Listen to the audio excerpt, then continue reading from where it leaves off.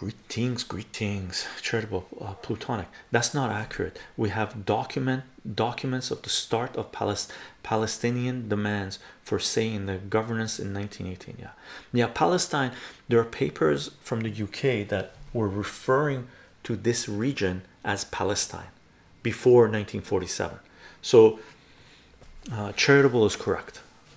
Charitable is correct. Plutonic for charitable may be true, but it was still Arabs living in this region under the Ottomans and then under the British. And plutonic, Jews were living there as well, right?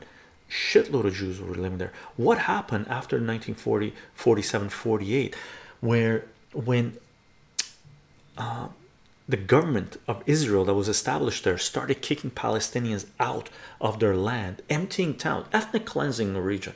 Like literally, it was ethnic cleansing, right? Genocide, right? When Israel, the established Israel, started cleansing the region of Palestinians, Arabs, Muslims, nomads, whatever you want to call them, right? You had Jews that were living peacefully in many of the Arab countries that went, you know what? Time to go to Israel. So we had sort of the same thing happen here as happened with Pakistan and India, right?